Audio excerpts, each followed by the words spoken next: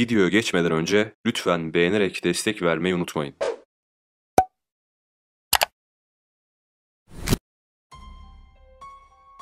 Yönetmen Christopher Nolan, Batman üçlemesinin son filmi olan Kara Şövalye Yükseliyor'u Temmuz 2012'de vizyona soktu.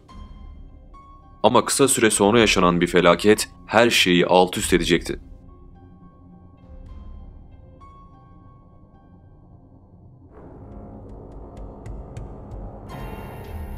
Aurora ismindeki bir alışveriş merkezinde Kara Şövalye Yükseliyor filminin gece yarısı gösterimi yapılıyor.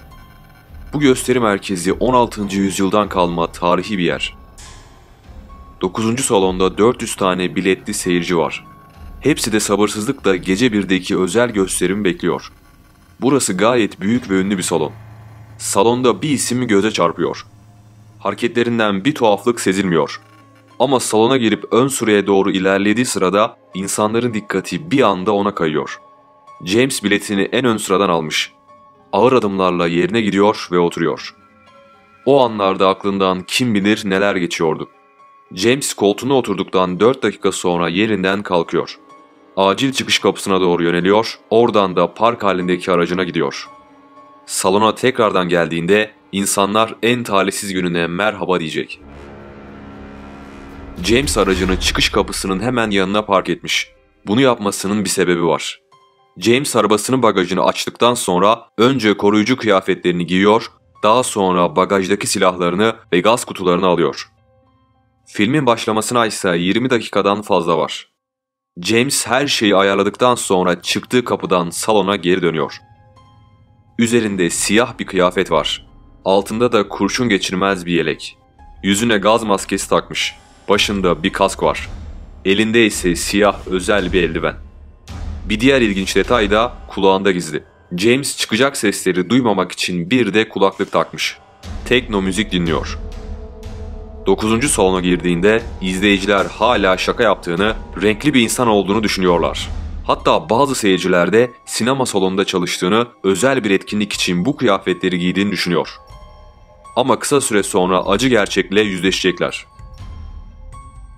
James salona girdikten dakikalar sonra elindeki 2 gaz kutusunu seyircilere doğru fırlatıyor. Salonu kaplayan duman görüş açısını büyük oranda azaltıyor. İnsanlar beklenmedik bir saldırıyla burun burunalar. Hem de güzel bir vakit geçirmek için gittikleri sinema salonunda. James ardından sinema perdesine doğru gidiyor ve elindeki tüfeği kullanarak seyircilere ateş açıyor. James'in bir tane de tabancası var. Kısa bir süre sonra onu da çıkarıyor ve ateş yağmuruna devam ediyor. Dakikalar sonra mermilerden bazıları duvarları deliyor ve hemen yandaki 8. salona kadar ulaşıyor. 8. salonda film izleyen 3 seyirci bu mermilerin hedefi oluyor. İnsanlar film seyrederken yaralanıyorlar. Yangın alarmı sistemleri saniyeler içinde aktif duruma geçiyor. Sinema çalışanları da hemen 8. salondaki insanları tahliye etmeye başlıyor. James av tüfeği ve tabancasıyla tam 76 atış yaptıktan sonra işini bitiriyor. Salon yerle bir oluyor. Her taraf dumanlar içinde. Polislere göre James o gün gece 12.30'da salona girmişti. Olayın polislere ulaştığı saat ise 12.39'du. Arada oldukça büyük bir zaman vardı. İşin garip tarafı bazı insanlar polisi aramak yerine olay hakkında tweet atmış ya da fotoğraf çekmekle yetinmişti. Ekipler 90 saniye sonra olay yerine geldiler. Salona girdiklerinde yerde 3 tabanca, bir de av tüfeği vardı. Ambulans ortamdaki kargaşa yüzünden otoparka girmekte epey zorlandı. Salon 9'un acil çıkış kapısı yaralı insanlar yüzünden kapandı.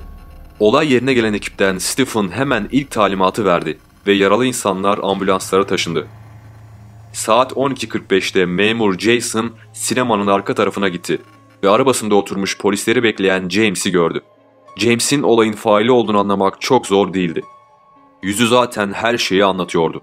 James polise direnmedi. Gayet sakindi. Jason arabanın kapısını açtığında James kendisini "Ben Joker" diyerek tanıttı. Saçlarını kırmızıya boyamış, Joker gibi gülmeye çalışıyordu.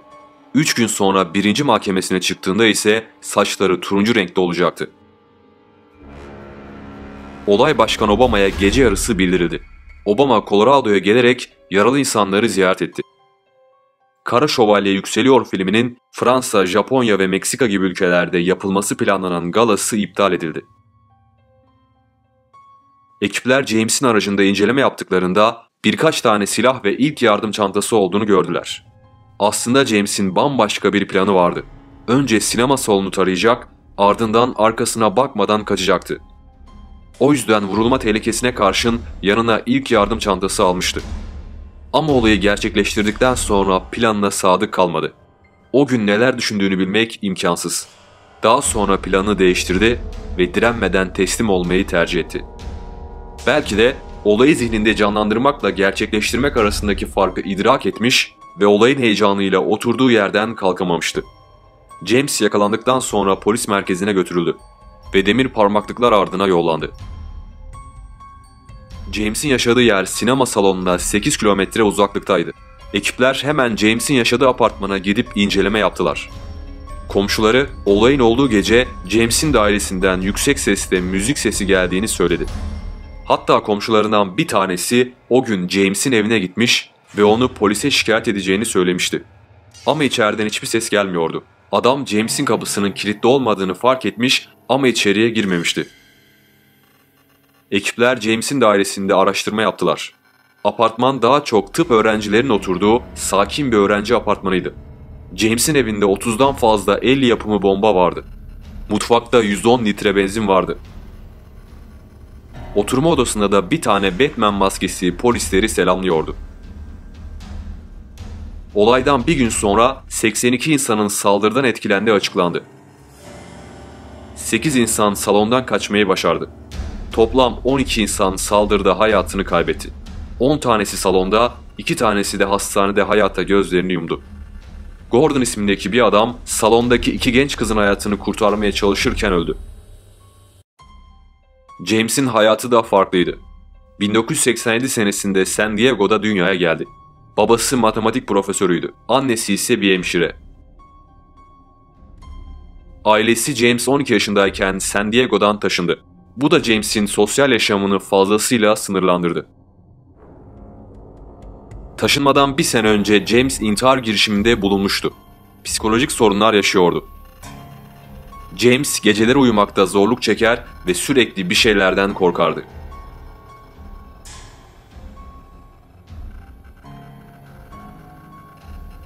Üniversitede biyoloji dersindeyken tanıştığı bir kızla sevgili oldu. İlişkileri sadece birkaç ay sürmüştü. Ama James sorgu sırasında bu ilişkinin kendisini çok etkilediğini söylüyordu. 2010'da onur derecesiyle üniversiteden mezun oldu. James 3,94 not ortalamasıyla mezun olmuş ve en yüksek dereceye sahip %1'lik kısma girmişti. Aslında ortalama üstü bir zekaya sahip, potansiyel vaat eden bir isimdi. Aynı sene kapsül ilaç üreten bir kimya fabrikasında işe girdi. İş arkadaşları James'in garip davranışları olduğunu, bir keresinde duvara bakarak kendiyle sohbet ettiğini söylediler. James bazı süper kahramanlara hayranlık besliyordu. En çok da Batman'e. Evinde Batman serisine ait onlarca eşya vardı. İlginçtir, eylemi gece yapmasının sebebi salonda daha az çocuk olacağını düşünmesiydi. Aslında James'in ilk hedefi havaalanlarıydı. Fakat havaalanlarında yüksek güvenlik önlemi olduğu için bu planı askıya almak zorunda kaldı. James'in fikirlerini ve planlarını anlattığı bir not defteri vardı. Olaydan hemen önce bu defteri psikiyatrisine göndermişti.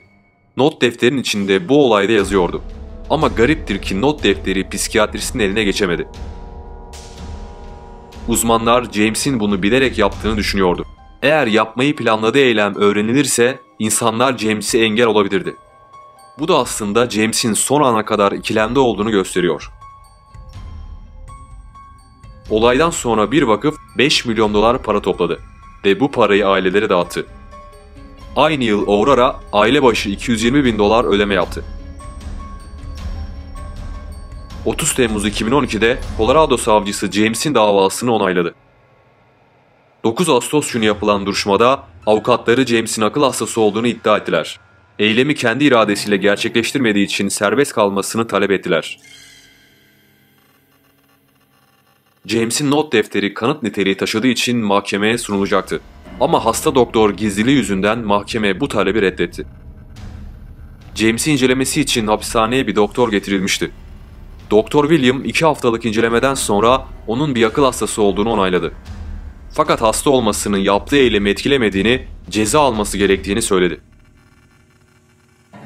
James mahkemede bir agnostik olduğunu, eylemlerini kontrol edemediğini, o yüzden masum olduğunu anlattı. Aylar süren mahkeme sürecinin ardından James müebbet hapis cezası aldı. Şartlı tahliyeden yararlanma hakkı da elinden alındı. Batman serisinin finali geride böyle dramatik bir hikaye bıraktı.